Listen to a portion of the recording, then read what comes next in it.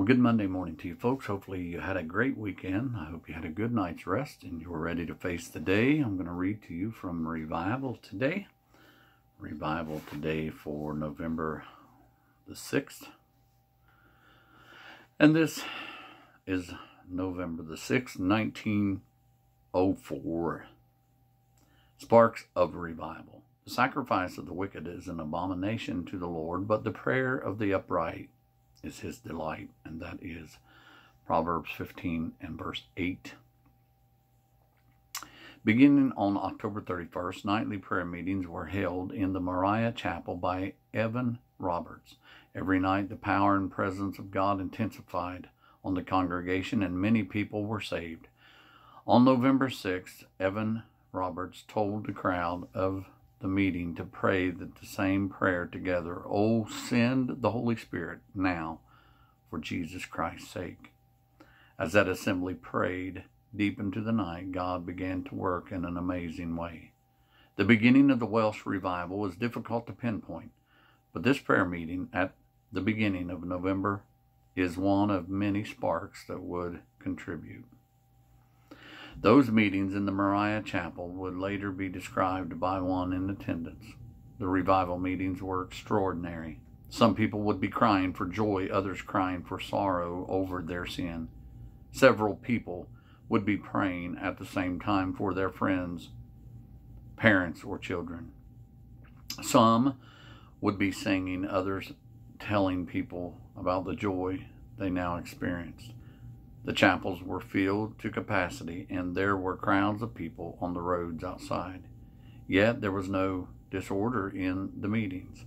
They lasted until 2 or 3 or 4 o'clock in the morning.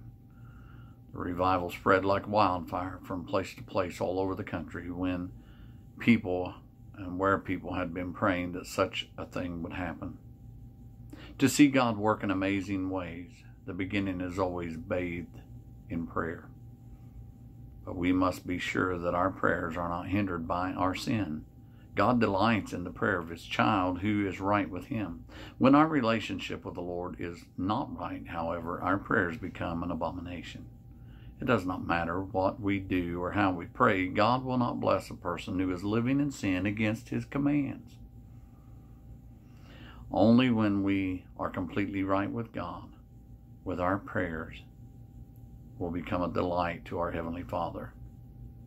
Is there anything in your life hindering your prayers today? Inspect before you intercede, and whatever God shows you, eliminate so that your prayers will be his delight. Very good. When my soul was disturbed with sorrow,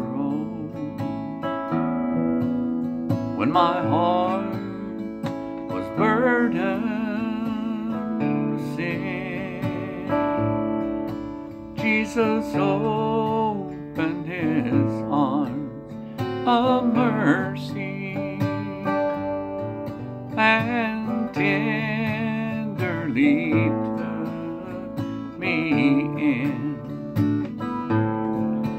There is peace in the time of trouble. There is peace in the midst of the storm. There is peace though the world be raging. In the shelter of his arms, there are storms that we all encounter. Do not fear, they will do you no harm. In the Lord you will find protection. In the shelter of his arms, though the world all around be raging, and it's filled with many lawns. Trust in Jesus and He will keep you in the shelter of His arms. There is peace in the time of trouble. There is peace in the midst of the storm. There is peace though the world be raging, in the shelter of His arms.